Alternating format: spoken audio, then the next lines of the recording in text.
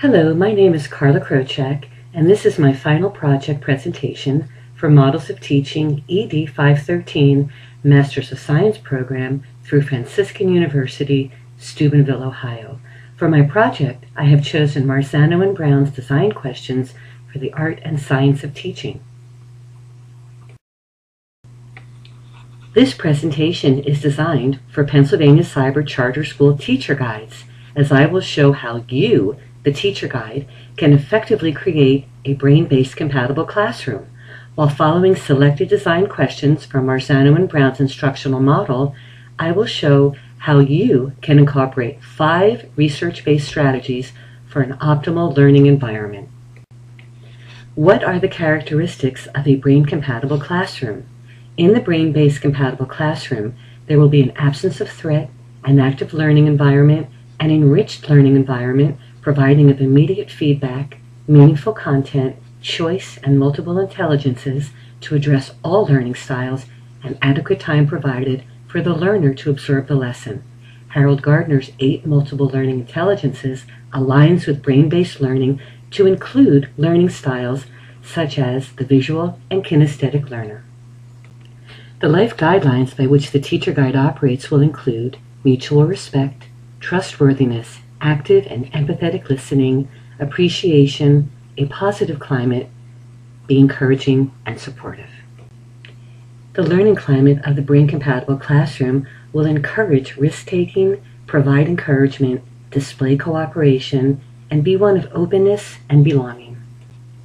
First, let's learn how you can create a brain-based learning environment for your child. As the teacher guide, you can incorporate these brain-based strategies within the following curriculums offered through PA Cyber Charter School: Calvert, Little Lincoln, and Lincoln Interactive. You, as the teacher guide, will follow the prepared lesson of the curriculum you have chosen, and you, as the teacher guide, will teach this lesson in a brain-compatible learning environment. I will use 4 selected questions from the Design Questions model Marzano and Brown for this presentation, along with 5 selected research-based instructional strategies from Classroom Instruction That Works, Research-Based Strategies for Increasing Student Achievement, Marzano, Pickering, and Pollock.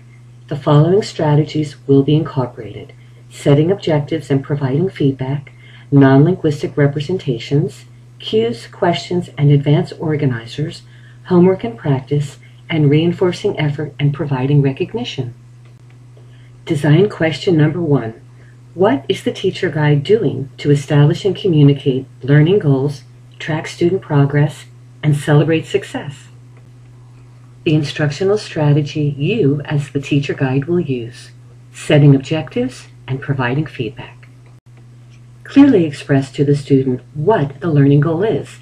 This you will find listed in your lesson as the lesson objective or learning goal. Use sentence stems to help your child set learning goals. Use a rubric for setting objectives to help assess student learning. For younger students, simplify the wording of the rubric. As teacher guide, it is imperative to clearly express to the student what the learning goal of the lesson is. One effective way to help your students set their own learning goals is by the use of sentence stems. Here is an example of a sentence stem for use in a 5th grade social studies lesson. As you can see, the teacher guide sets the learning goal for the lesson or unit. In this example, understanding the basic purpose of government in the United States. Next, the student completes the following sentences. I know one purpose of our government is to protect individual rights, but I want to know, what does common good mean? I want to learn more about. Another effective way to help assess student learning is to use a rubric for setting objectives. For younger students, make sure to simplify the wording of the rubric. Here we have an example of a rubric for setting objectives. A number 4 states that a student understands and achieves the requirements of the learning objectives provided by the teacher guide. Providing feedback is an important instructional strategy. Feedback must be corrective and specific. Since you as the teacher guide will not be grading your child's assessments, make sure to check your gradebook site for when your assessments have been graded by your teacher facilitator. Once the assessments are graded, make sure to read the teacher's comments to your child in the most timely way. Use this corrective and specific feedback to help better understand your child's strengths and weaknesses. Explaining to your child what was correct and incorrect on assessments provides a positive influence on learning if time is set aside to make sure students understand what they did well and what they did not know. Through self-assessment, students can offer their own feedback. Students can score themselves using rubrics or summarizing progress on learning goals. Design question number 2. What will I do as the teacher guide to help students effectively interact with new knowledge? Instructional strategy to be used. Non-linguistic representations, also known as graphic organizers. Here's an example of a graphic organizer called a story map. This can be used in your language arts lesson to help describe the characteristics of a particular concept. This example uses the concept of a snowflake and includes sensory characteristics such as smell, look, sound, and taste. Another graphic organizer example is the timeline graphic organizer. Here, you can choose an event and address the who, why, when, how, where, and significance of the event. Graphic organizers are used to organize declarative knowledge or information. Declarative knowledge can be organized into patterns that help students see different relationships and or connections among pieces of information. The 6 common patterns used are descriptions, time sequences, process, cause-effect relationships, episodes, generalizations, principles, and concepts. Design question number 2 continued. What will I do as the teacher guide to help students effectively interact with new knowledge? Instructional strategy to be used. Cues, questions, and advanced organizers. Several researchers indicate that learning increases when teachers focus their questions on content that is more important, not what they think will be most unusual or interesting to the student. Research by Redfield and Rousseau indicates that higher level questions that ask students to analyze information result in more learning than just asking students to recall information. For example, questions that require the student to analyze, synthesize, or evaluate result in enhanced learning. Another strategy is the wait time, or pause and prompt strategy. Did you know that waiting briefly before accepting responses from the student has the effect of increasing the student's answers? As teacher guide, you can use questioning before a learning experience begins to establish a mental set to help students process the learning experience. Questions that elicit inferences. With inferential questions, the teacher guide could ask questions such as, what action does this thing or person usually perform with regard to the category things and people? What effect does this action have on the taste, feel, sound, or look of this thing with regard to the category of actions? And what people are usually involved in this event with regard to the category of events? Advanced organizers are organizational frameworks teachers present to students prior to teaching new content. Skimming information before reading can be a powerful form of an advanced organizer, and an example of this would be to have your students skim maps to become familiar with patterns prior to reading the lesson or going to a planetarium. Design question number 3. What will I do as the teacher guide to help students practice and deepen their understanding of this new knowledge? Instructional strategy to be used. Homework and practice. Homework. Many children lament at the thought of doing homework, but homework provides many benefits to deepen their understanding of new knowledge.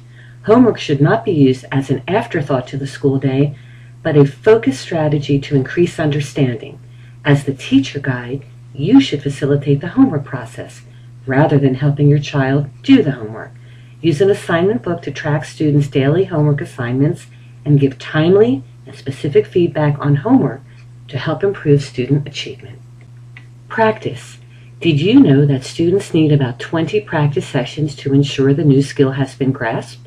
When learning a new skill or process, students should practice immediately and often, and you as the teacher guide can help shape skills by pointing out errors. Design question number 7. What will I do as the teacher guide to recognize adherence and lack of adherence to classroom rules and procedures? Instructional strategy to be used: reinforcing effort and providing recognition.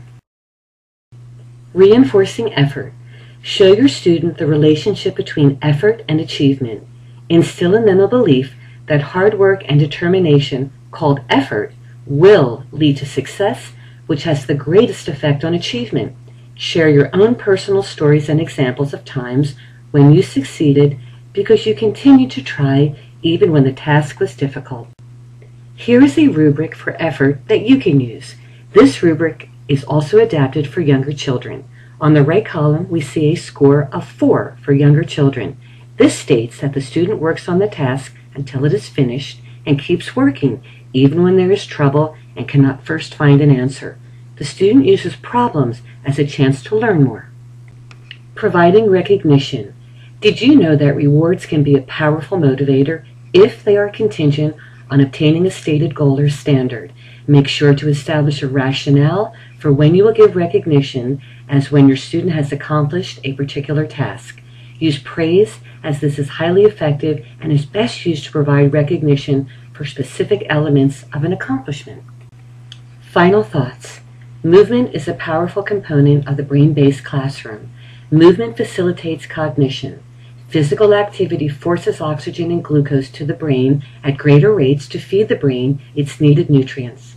Cross-lateralization, that is, crossing the midline, integrates and energizes the brain for better learning. Celebrate and congratulate. Our emotional brain needs to celebrate its successes when learning. Creative handshakes and a high five add a positive emotional response. I invite you to Carla's Brain Gym, where you can watch me demonstrate a classroom warm-up and my most favorite activity, the multiplication Macarena. I encourage you to add movement daily into your brain-compatible classroom and wish you much success in incorporating the 5 research-based instructional strategies within Marzano and Brown's Select Design Questions model. Thank you for watching, and happy learning to all.